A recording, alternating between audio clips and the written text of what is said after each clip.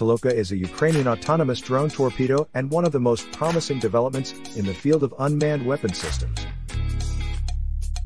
It has a range of up to 2,000 kilometers, allowing it to strike targets anywhere in the Black Sea, including on the territory of Russia. Development of the Toloka torpedo has been underway for several years and is currently in the prototype phase. One of the prototypes was presented at the Brave 1 exhibition. 3 versions of the Toloka torpedo are being developed: TLK 1000, TLK 400, and TLK 150. Each version has its own characteristics that determine its potential and features. For example, Toloka TLK 150 has a range of up to 100 kilometers and can carry up to 50 kilograms of explosives.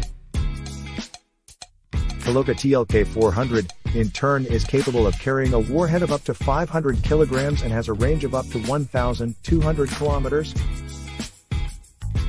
The largest torpedo, Toloka TLK 1000, has a range of up to 2,000 kilometers and can carry up to 5,000 kilograms of explosives. In addition, the Toloka torpedo has many other advantages that make it unique. For example, the guidance system can use GPS data or work with an underwater inertial navigation system. When the signal is jammed, the automatic system can identify the jamming area. The torpedo can also be on standby for up to 3 months, making it ready for use at any time.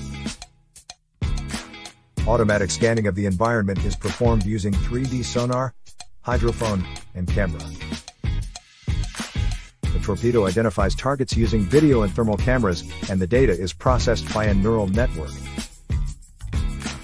Despite the fact that the Toloka drone is still in development, it has already attracted the attention of military experts and specialists in unmanned weapon systems. In the near future, we will be able to see how this torpedo changes the state of affairs in the field of weapons and security in the Black Sea. Toloka is a vivid example of advanced technological developments in the field of unmanned weapon systems in Ukraine and can become an important element in ensuring security in the Black Sea.